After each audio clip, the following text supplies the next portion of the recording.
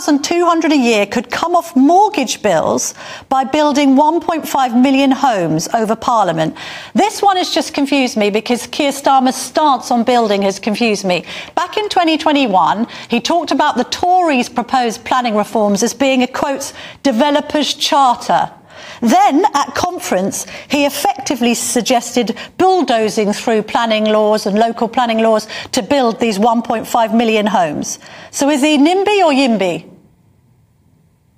I don't think I can remember what NIMBY or YIMBY stands for. YIMBY is yes, isn't it? Yeah, yes in my backyard versus no in my backyard. Got it. Forgive me not knowing the slang. But look, yes, we are for house building because we know there are not enough houses. There are not enough affordable houses across the country. That has an impact not just on people who are in a position to buy their first home, but for people who are in the rental market where the price of rent has been going up and up year after year. One of the best ways you can tackle increasing costs of living is to be able to build more affordable homes in our country. And we make no apologies for saying that we will do that.